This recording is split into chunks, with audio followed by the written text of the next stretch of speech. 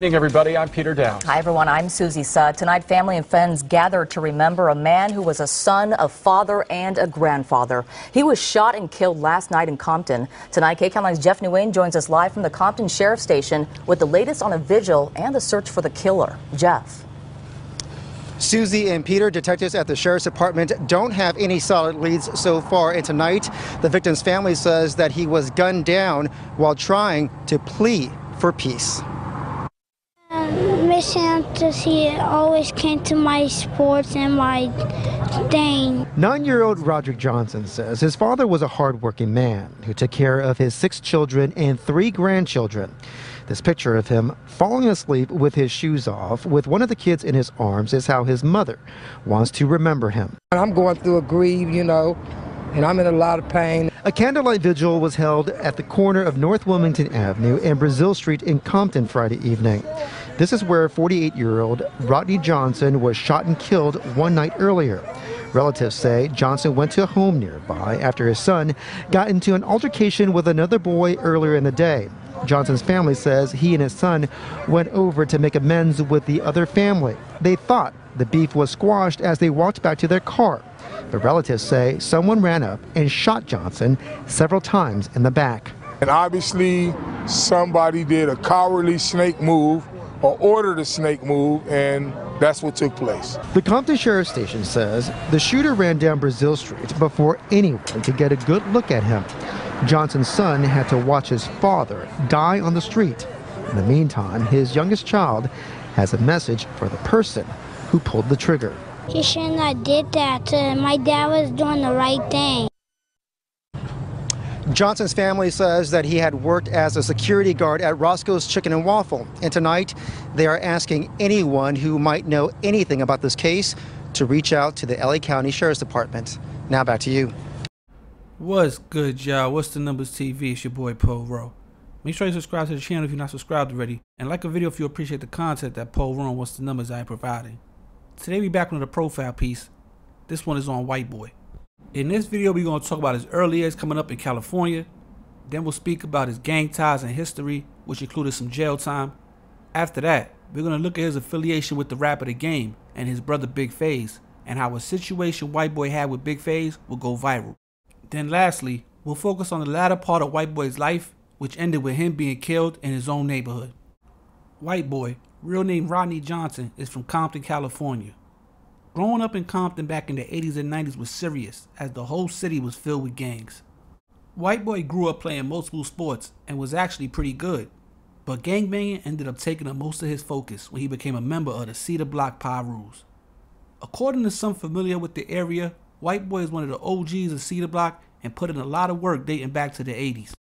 Throughout the years, he did get locked up a few times, and during his time in jail he went by the name Big White and was well respected.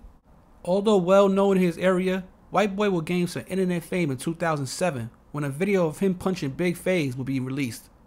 Big Fase, who was the older brother of the rapper The Game, had brought another rapper by the name of Spider Loc to his block to film a diss video aimed at The Game. Big Fase and The Game were in the middle of an internal beef, and Fase at the time thought that was a way to get at his brother. Whiteboy took it as disrespect and ended up socking Fase, knocking him to the ground for bringing Crips to the Cedar Block Compton Pirus neighborhood. Next, Whiteboy dropped a short video explaining why he did what he did, and that was pretty much the end of it as far as on the internet. Allegedly, The Game showed Whiteboy some love after the fact also. During the years following, there were a few different stories out there concerning Whiteboy, ranging from alleged drug use, doing some jail time, and working securities at Roscoe's Chicken and Waffles. Some also say at one point he fell on some hard times and was even living out his van in his old neighborhood. But then, in 2017, Whiteboy will be back in the headlines after he was shot and killed on Brazil and Wilmington Street in Compton.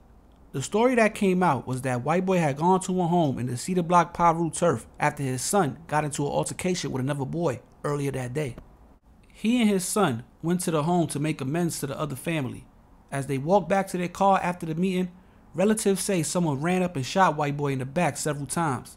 He died on the scene with his son looking on. The Sheriff's Department said the suspect ran down Brazil Street before any witnesses could get a good look at him. Whiteboy was 48 years old at the time of his death. But yo, it's What's the Numbers TV. That was a quick profile piece on Whiteboy, aka Big White, real name Rodney Johnson. Now, you know, he's a father of 6, grandfather of 3, was known as a big homie, OG of the Cedar Block Pirus, well known in his area, his neighborhood. You know what I'm saying? A lot of people know Whiteboy. Also, during the whole Big Fase and game situation, Whiteboy allegedly took the side of the game. Now, some people say it was for money. Basically, the game, you know, bribed him with some bread. Or maybe he really was standing on business about Crips being on his neighborhood, who knows? But after the fact, you know, the game did show him a little love. I guess he was going out to Game's crib when he was living in Gardena, wherever he was living at, going out to his crib, hanging out with the game after the fact. So some people took it as like, you know, the game threw him a couple of dollars to do what he did. I don't know if anything came behind it. It was some internal beef within the same gang. So it probably just, you know, maybe the fade or something that took place. Or maybe it didn't. Maybe he just, Big Fase, got his discipline on the block that day and left it at that. Now, I know Spider Loke had a few things to say about Big Fase after that. Like, damn, you got, you know, basically like he wasn't who he said he was after, you know, being that he got socked out for bringing him over there. But, you know, Big Fase did do a 100 ENT after that. Still was dealing with other rappers like Little Sody. Also, when Bosco was rapping, Bosco that be all on the internet, when he was rapping, he was messing with 100 ENT.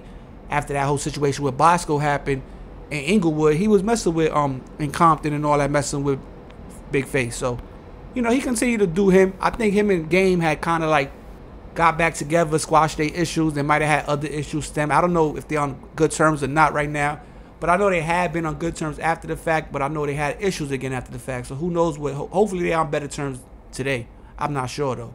Now, he got killed almost exactly 10 years after he initially first went viral. You understand? It was in April, March. He got killed around March again also.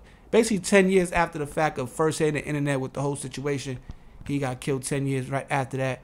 Now, it was a lot going on with the game. You know, the game was a popular big West Coast rap at the time, blowing up, basically putting the West back on his map.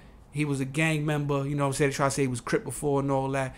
And, you know, Big Fase and Whiteboy, their situation is a part of Game's story. So it's part of a bigger story. You know, the Game is part of G-Unit and everything, his beef. So it's a part of that whole situation. So that's why I decided to do a profile piece on Big White, a.k.a. Whiteboy, real name Rodney Johnson. I hope y'all appreciate the content. It's the only place you're going to get a profile piece on Whiteboy out of Cedar Block Pirus. Shout out to the whole West Coast. You know, anybody that rocks with What's the Numbers TV from out there, we appreciate y'all. You know, this is a profile piece on somebody from Compton. You know, we like touching all over the maps. Now, make sure you subscribe to the channel. You understand what I'm saying? 97,000 strong. We on our way to 100K. Follow my co-host, Batty Bills. Follow What's the Numbers TV on Instagram. Any business, Poro, What's the Numbers at yahoo.com. And on that note, I ain't going to ramble too long on this one. I'm out of here, man. Poro, What's the Numbers TV. Peace.